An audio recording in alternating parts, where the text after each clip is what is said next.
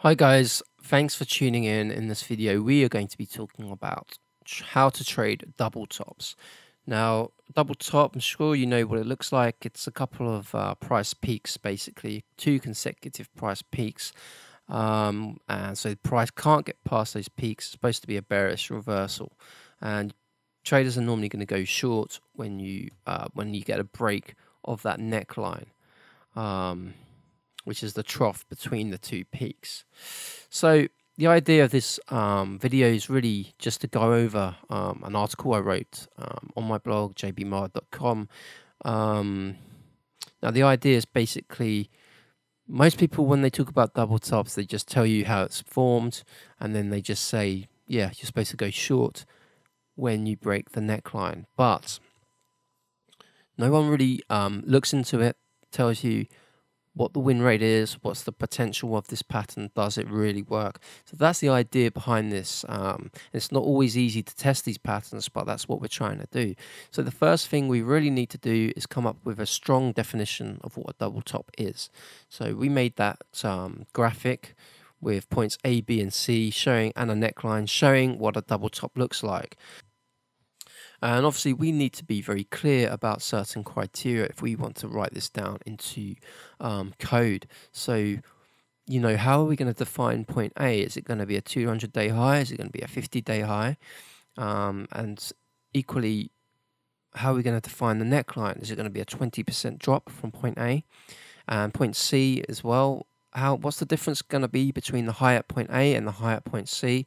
And of course, how many bars is this all going to take place in? So our solution is to come up with some code that takes into account all of these important criteria.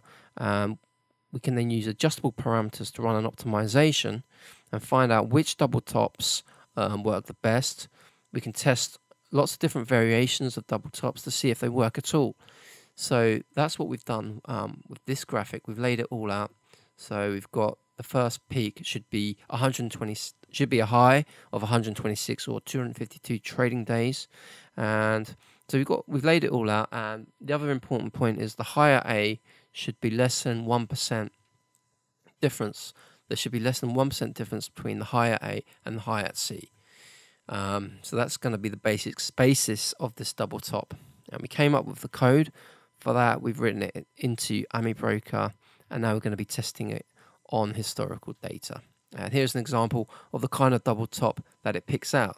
So you chuck in the code and it throws out these patterns. And so we've got a pink asterisk here representing peak A, and a pink asterisk here representing peak C, or the second peak, if you will.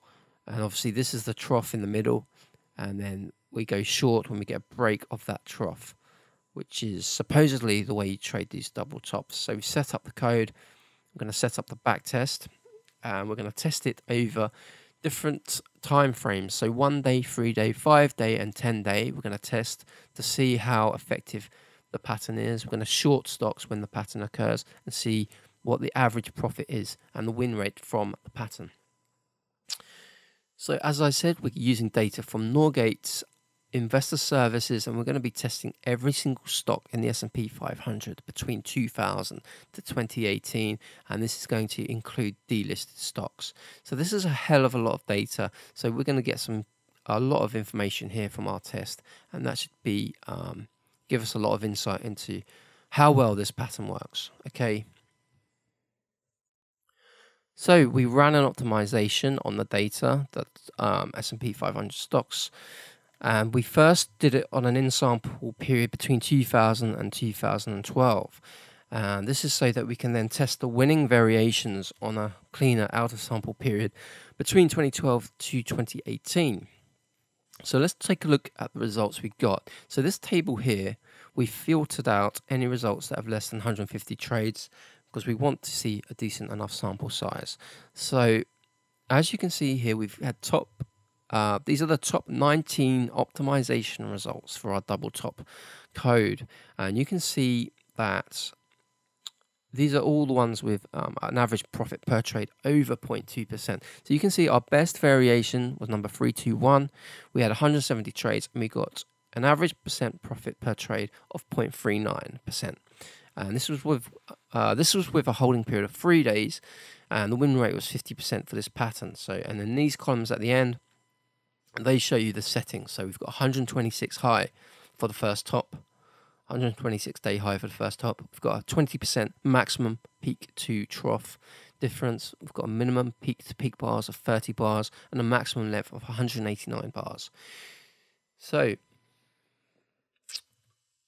straight away we can see that our top optimization result gave us a average profit of 0.39% per trade, shorting this pattern over 3 days. So straight away we can say, you know, this isn't a great profit. 0.39%. You can see there's a slight edge there, but you know, when you take commissions out of that, it's going to be small. And obviously we haven't yet tested this on out of sample data, so we could have just got a good result here from a little bit of data mining. So next step is to compare this to an out of sample test. So we're going to run the same optimization, but this time on the out of sample data. Now, if we take the top 19 results that we got from the in sample and compare that to the outer sample, that's what this table represents. So our top 19 results from the first table above are all shown in green. And we've compared that to the average profit in the out of sample test. So as for example, this number 11 here at the top, we had 133 trades. The average profit per trade in the in sample was 0.26%. Now we move that over to the out of sample, and the average percent profit per trade was only 0.07% per trade. And this is with a 1 day holding period. So you can see it was a very, very tiny profit, very, very tiny edge in the in sample, and it hasn't translated over to the out of sample. So not a good result. In fact, out of the top 19 results in the in sample, only 2 variations showed a profit over 0.2%, and these are highlighted yellow. So our top variation in the previous test was number 321. We got a 0.39% profit in the in sample, as we mentioned before, but in the out of sample, we managed 0.23% profit per trade. This is with a 3 day holding period. The win rate's gone down to 49%. So overall, we've got a fairly low average gain per trade for all of these, really, and this is even before commissions. So, you know, once you put commissions into the mix, that profit's going to drop even further, and you're barely going to be breaking even shorting these patterns. So what can we say? Well, really, we've tested these double top patterns. We've tested, you know, hundreds of different variations of our double top, and we've just come up with not very good results. So really, we're going to need significant improvements to turn this pattern into a profitable short strategy. I mean, I wouldn't recommend you going out and shorting a stock based on a double top. Based on this data, it really shows that there isn't much to go on. There may be some benefit to a double top pattern as a kind of a hedge to a long strategy, maybe to reduce your risk, but really there's going to be probably much better patterns out there. I think one positive conclusion we can make from these tests is that the short trades seem to work better over the shorter holding periods. So 1 day, 2 day, 3 days. If you're going to short a stock, you want to keep it in that kind of time zone, 1 to 3 days, because that's when you're going to get the best results. And this is the kind of information that might be useful for a different experiment, maybe with a pattern that's got a bit more expectancy.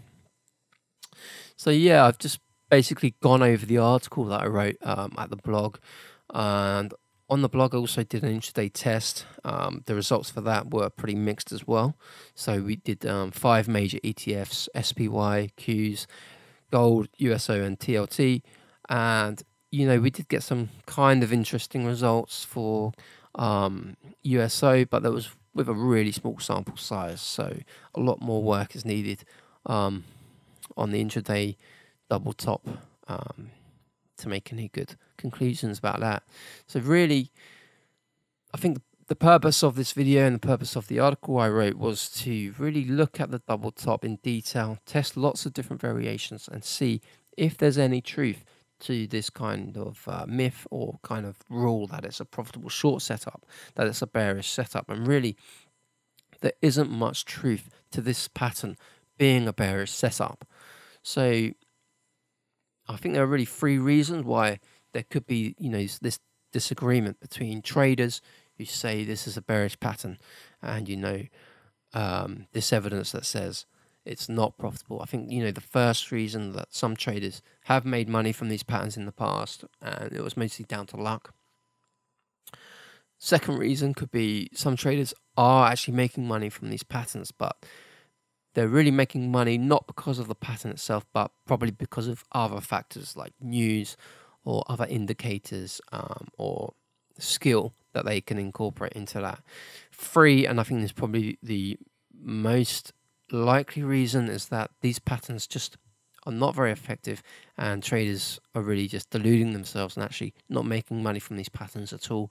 But they're kind of deluding themselves. They think they're making money, but in actual fact, if they looked back and looked at all the trades they took, they probably would find that the pattern has no positive expectancy.